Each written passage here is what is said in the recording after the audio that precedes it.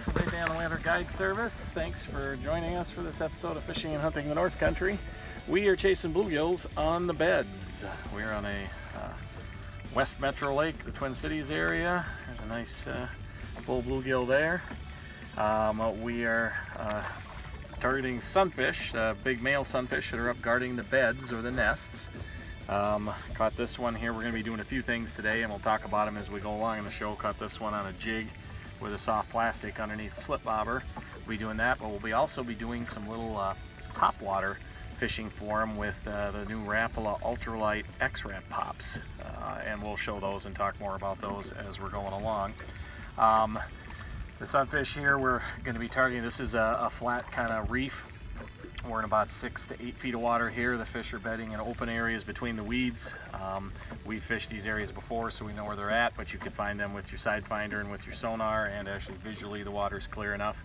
We'll also be fishing shoreline areas where they bed up against the shorelines, and that'll be more in 3, 4, 5 feet of water. But the sunfish bed a lot of the same kinds of areas bass bedded earlier and are done, and that's the firmer bottom areas where the weeds don't grow, and you just look for that distinctive kind of a white circle look, and that's where the sunfish fan off the silty bottom off the top, and you get down to the gravelly firmer bottom underneath. And once you find a spot like that with the bluegills on the beds, you can catch fish after fish after fish, which is what we're hoping to do today. So stay tuned. All right, my son Parker's got another one here. Nice bull bluegill. Hit that ultralight pop as well. Here you go, buddy. Might need this. Keep your hands away from those hooks.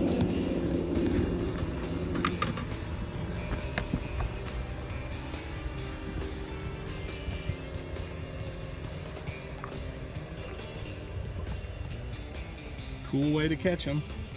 We've all fished bluegills on the beds before. Those of us have had days where they seem more interested in coming up. Where they're more interested in coming up and hitting our bobbers sometimes than the bait under them. So now we got bobbers that have hooks on them. Again, it's the Rapala ultralight pop, it's called. It's the ultralight 1.5-inch long version of the X pop, or X-Wrap pop. Good one, buddy. Nice bull on the bed. On here, the old-fashioned way, a jig and a soft plastic underneath the slip float, suspended over the fish on the beds. Nice bull bluegill there. Not keeping any today. Might as well talk about that. It's fine to keep some of these fish, but understand that panfish, even though it might seem like they're unlimited, they're not, and during this time we need to keep some of those big bulls on the beds to protect the nest from predators, so the eggs can hatch, so we can continue to have our next generation. So it's okay to take a meal once in a while, but just resist the urge to freezer fill and come out and get your limit in the morning and come out and get your limit again in the afternoon and do that for days in a row. You can damage a population of panfish, especially on a heavily fished lake like this. So we're not taking any today, but again, it'd be fine to take a fresh meal. Fresh meal of bluegills is good.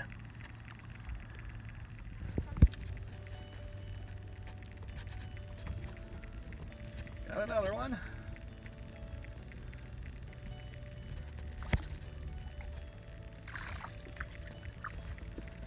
A little smaller one, but still a nice colorful male. And if you were going to take some to keep these 8-inchers, 9-inchers or better, throw those fish that are getting up around, especially catching in that 9, 10 or better, throw those back, those bigger, older ones.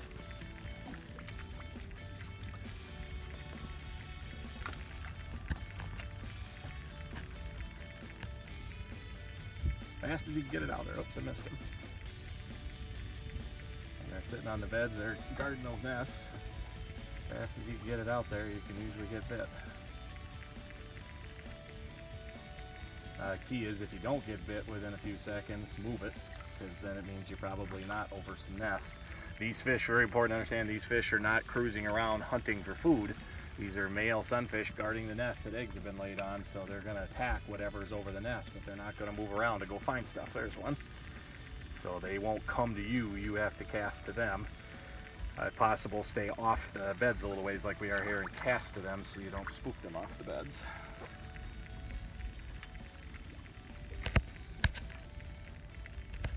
Yeah. 7.5, 8-incher. I'll show what I'm using here quick, and then we'll show the other baits. I'm just using a 16th ounce VMC Moon Eye jig underneath a Phil slip float, and then a little soft plastic tube. I've got a mixture of pink and chartreuse and white here. Pink's good, chartreuse is good, white is good, and got that set. These fish are bedding here in about 8 feet of water. I got this set at about 4 feet because the fish will definitely feed up and come up. So the other bait, I'll get out and show the one that my dad and my son are using. Is that I showed my son with it, but that little ultralight pop right there. This is a clown color. My brother's got a frog color, but here's my son. Yeah, my father's using this clown color with just a little popper. Looks like a little bass popper, but about 1.5 inches long, and the sunfish will come up and hit them. When you find crappie shallow, they'll come up and hit these too. And I'm sure a small bass is going to come up and hit these at some point for us during the day too. And my son got another one here on the X-Pop. We heard it slurp that thing in. Good job there, buddy. There you go.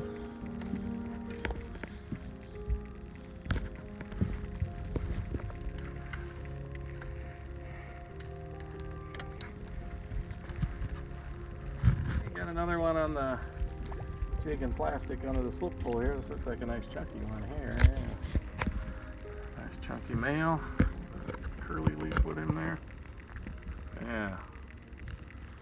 Bulls on the beds. You can have a blast.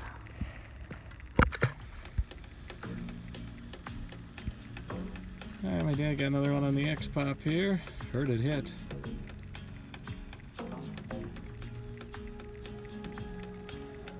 Like a nice bowl there. Yeah. Oh, and he's milking.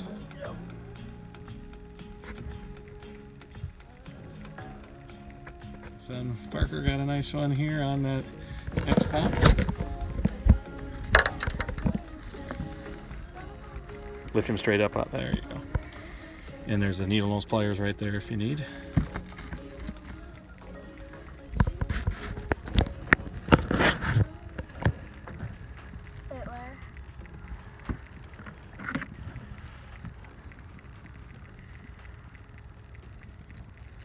There you go.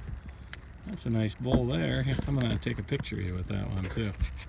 There, you got another one here on that X-Pop. Came up and slipped it right in off the top. Got hooked funny bit of troubles there, but that's a nice bowl. Bull bluegill. Little ultralight X-Pop from Rapala. Adds up to a lot of fun. Another one here. Ooh, nice bull bluegill there. That's a beastie there. Big fat one. Got him on that little ultralight X-Pop. Got his bedding colors going. Big fat one there.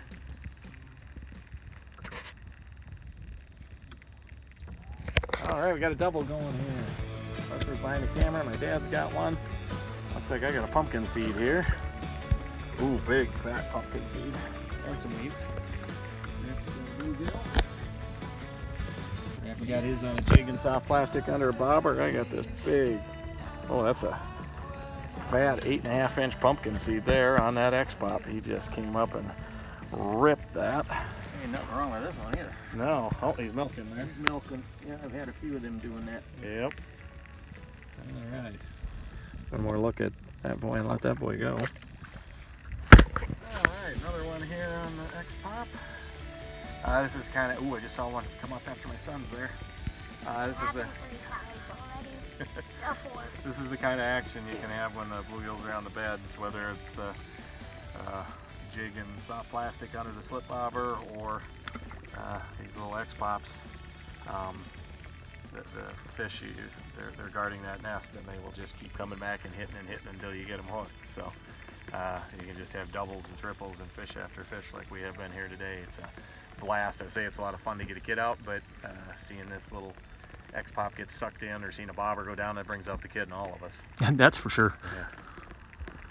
Yeah. Hey. Fast action, another fat chunky full bluegill here on that X-Pop. I'm going to show you how fat these fish are. That are, well, females full of eggs, males full of milk. Get him out of here, he hooked himself good. There we go. But you see the girth of their bellies. These are thick fish and they are strong. Okay, there we got a double. Me and my son both on those X-Pops. Mine's a little smaller. Alright, my son Parker. Well, we got a double going. My son Parker got a nice bluegill there on that X-Pop, ultralight X-Pop. Looks like there's Grandpa there. My dad's got one on a jig under a float. Get some slack out, buddy. Ooh, another good one there. Bad. That's good, buddy. Yeah. And we got a good one here, too. He's milking on you, don't worry about it. It'll wash off. There, you got that one. You gotta get that back.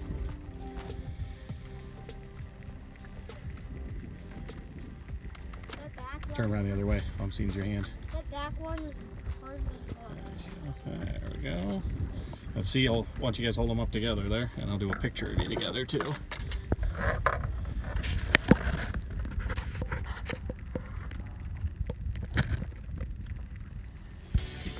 Alright, got another one there on that ultralight X-Pop. We're catching them on jigs with plastic, under floats, and on these X-Pops.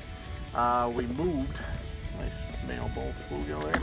We moved, what'll happen, you need to have a good area with lots of different beds. This flat we're on, there's 3 different areas with beds.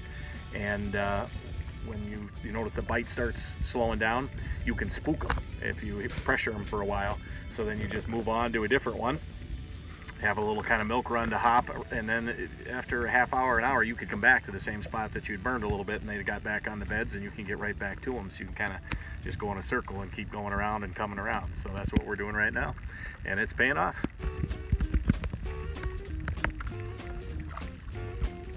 All right, another one on the jig and soft plastic.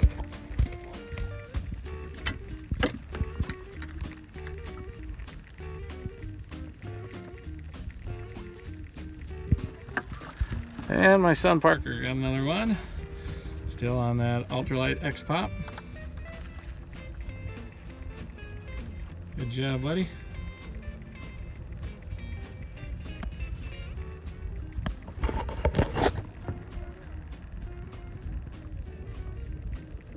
Good job.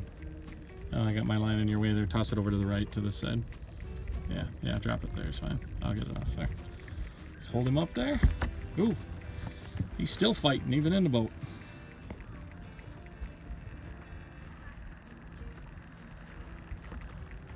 Nice job, pal. Get him back, we'll get another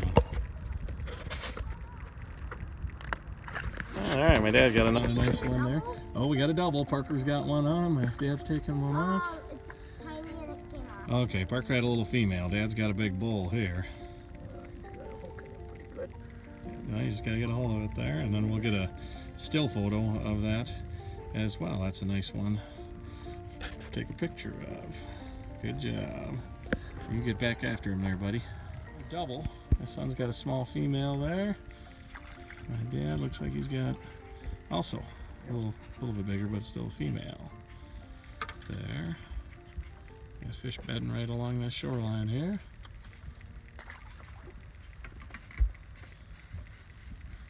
Good job, fellas. All right, my son Parker, another one drilled that little ultralight X-Pop. Yeah. Oh yeah, those trebles get them good. The back and the mouth. Yeah. I think There's the pliers right there in front of you. Get some slack line there.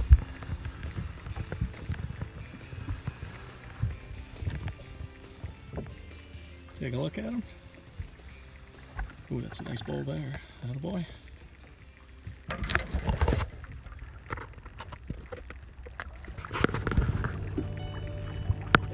All right, Parker, good one, buddy. A nice dark male there. And breeding colors. Nice chuck. very fat on the bottom.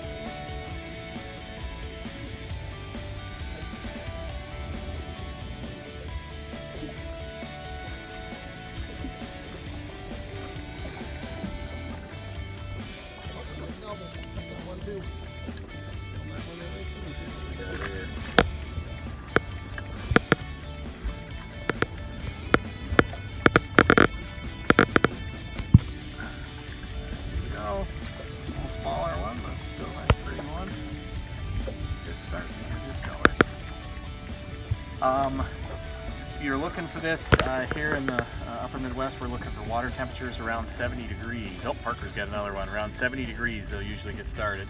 We can go ahead and film his fish coming in there. Keep talking in the background, but yeah, about 70 degrees. The bass are done spawning, and the sunfish will move right up into some of the same places where they're semi-firm bottom. Good one, buddy. That's a nice one. Nice color.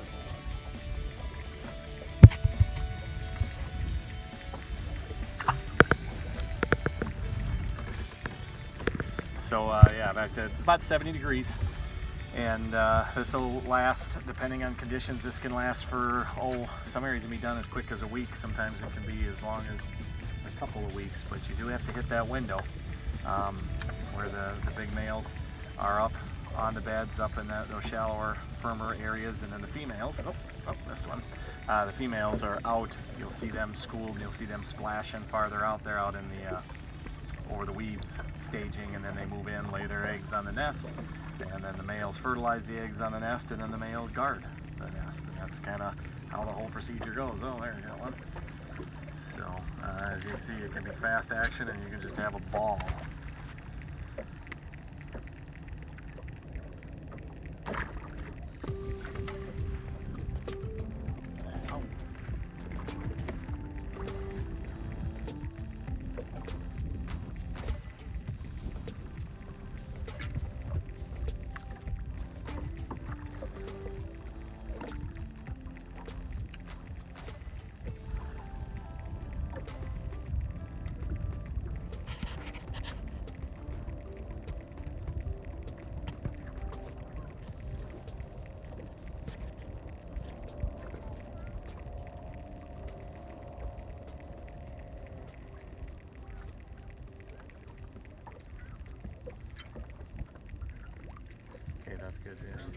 Yeah, my grandson Parker, he just caught another one. This kid is hot today.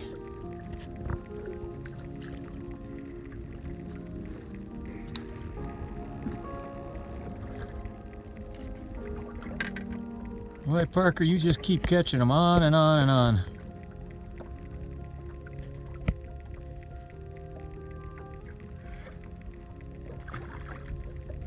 What you using there, bud?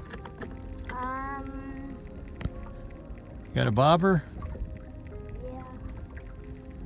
Bait on a hook? What color? Pink and white. Okay.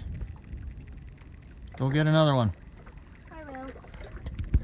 All right, so what we're using, just a little look at what we're using today. We're using a little 16th ounce jig. These are VMC Moon Eye jigs. Doesn't really matter the color. This one happens to be pink chartreuse and white, but any color's working. We're using a little soft plastic 1.5-inch tubes. This one happens to be orange. Orange is working. Orange with the yellow tail's working. Pink with white tail's working. Doesn't seem to matter. We're suspending those under a Thill slip float and fishing right above the beds. And then as the wind's up and down today, when the wind lays down a little more, then we're pitching out these little poppers. This is a miniature version of the Rapala X-Rap pop. It's called the ultralight pop, but similar deal, and then we get that popping noise, and they're coming up and hitting that as well. Just we do that when it's a little calmer. We go to the slip bobber with the jig and bait under it when it's a little bit, when the wind comes up a little bit. And both techniques are hammering the fish today. So get yourself real simple equipment for fishing these sunnies on the bed. Get yourself some 16th ounce jigs. Get yourself some slip bobbers. Get yourself some little 1.5-inch plastics, tubes, twister tails, minnows, it doesn't really matter. And then try some of these new X-Pops. These things cast like a bullet behind it. Don't worry about casting them. Light spinning gear that you would use for panfish, they cast like a bullet. And boy, the sunfish, when they get hot on those beds, they love to come up and pop those things. So that's really all the equipment you need. Just have plenty of jigs, plenty of the tubes. Eventually the sunfish will rip those tubes loose and get them off, or the twister tails, or whatever soft plastic you're using, they'll get them off. So just have a good supply of those, some jigs, small little Thill slip float, and then some of those X-Rap pops, and you will be in business.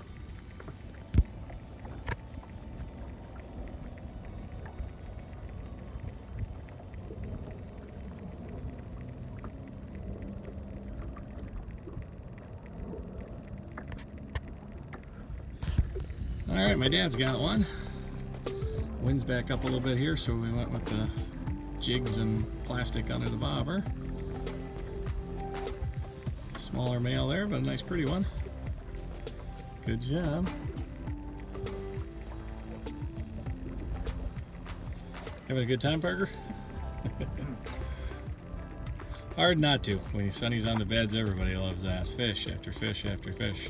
And these little guys fight hard. We're using ultralight gear, and talk about that while we're watching the guys fish here. We're using these are St. Croix panfish series rods.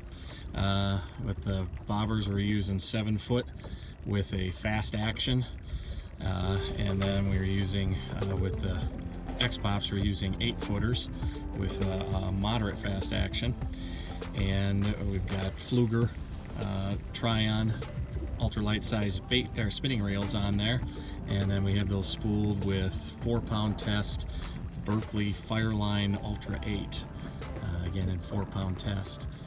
That super line combined with that long rod lets us make really nice casts and allows us to take up a lot of line quickly when a bobber goes down and get a fish hooked. So pretty simple tackle, but if you get it dialed in just right, it'll make your day a lot more enjoyable. You'll catch a lot more fish. Well, we're going to call it a day here. We had a great morning. Actually started off catching some bass early first thing on a sunny day, and then the first couple hours, and then as the sun got up, we switched over to the panfish to catching the bluegills on the beds. Hopefully you learned some good tips on where to locate those and what time of year and what water temperature, as well as how to use a couple of different approaches. We use the little poppers on top when there was less waves, and spots there was less waves, and then the jigs with the soft plastic underneath the bobber. Thanks for joining us for this episode. We hope to see you for our next one. Until then, good luck, and I will see you out there somewhere.